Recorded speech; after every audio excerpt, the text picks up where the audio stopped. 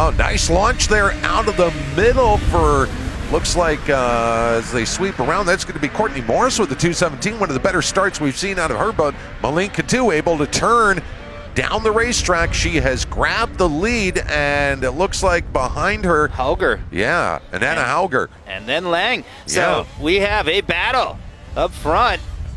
So Nana Hauger and Tasha Lang continue to run second and third. Zanstra in fourth, LaBelle in fifth.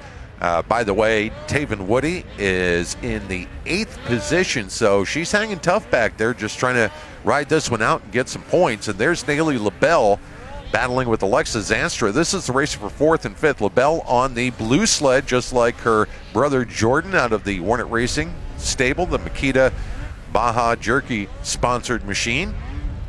Oh, and she's going to make a nice pass there on the outside.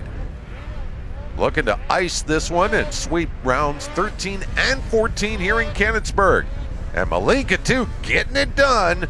She is 2 for 2 on the weekend as she wins the Pro-Am Women Final.